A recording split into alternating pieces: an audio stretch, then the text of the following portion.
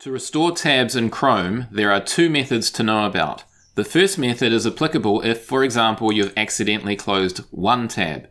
To resolve this, step 1 is right-click on the Chrome bar.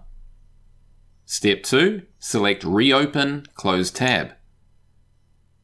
And there you have it, this tab is restored.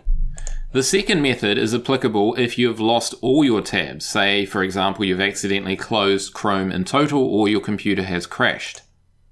To restore all your tabs, first reopen Chrome, then select the three-dotted menu in the top right corner, hover over History. In the history list, you'll find an entry such as this, depending on how many tabs you had open, and click on it. And you are done.